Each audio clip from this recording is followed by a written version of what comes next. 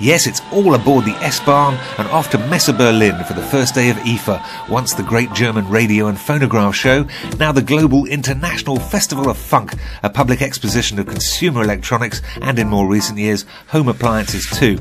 The real show doesn't start until Friday. Your humble correspondent here enjoys privileged media access to what at this point looks more building site than slick uber-modern electronic expo. It's amazing how much of a show like this gets nailed together in the final 48 hours. So, what can we tell you at this stage? Well, the press got special early briefings from Sony and Panasonic, and from the awfully nice IFA people themselves. Here they are with the especially nice Miss IFA, and they set forth the state of the electronics industry and its path to the future.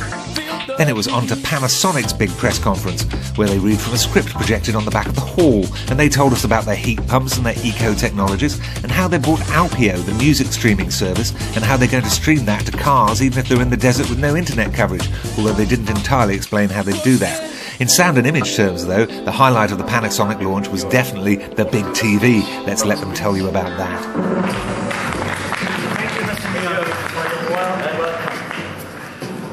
To see what is in store for the next stage of our TV evolution, Mr. Miyabe and I are very excited to show you yet another milestone in the TV history of Panasonic. Let us introduce to you Panasonic's first ever 4K Ultra HD TV, the Smart Viera 65-inch WT600.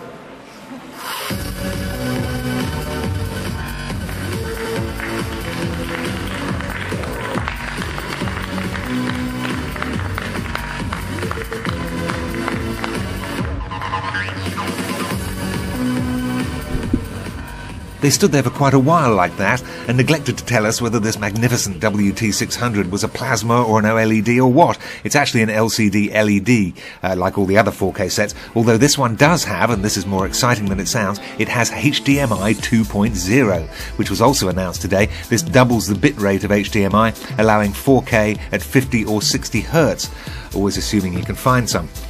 On to Sony next, who had painted everything white as usual and had introduced a new cheer the press as they come in policy, which we hope to see introduced in Australia soon.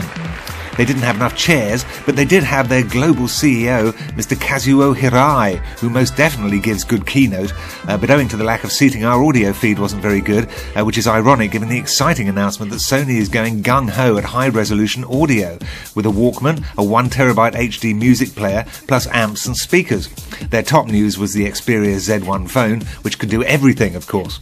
In news to come, we were amused to note that a keynote speech by head monster Noel Lee, his keynotes are always very fun, he'll have brand ambassador Swizz Beatz. Swizz Beatz is apparently a US hip-hop dude and not merely a comment on the value offered by Dr. Dre's headphone brand, which of course is no longer with Monster. There's much more to come from Sound and Image at IFA. Stay tuned to avhub.com.au for more excessive electronic excitement.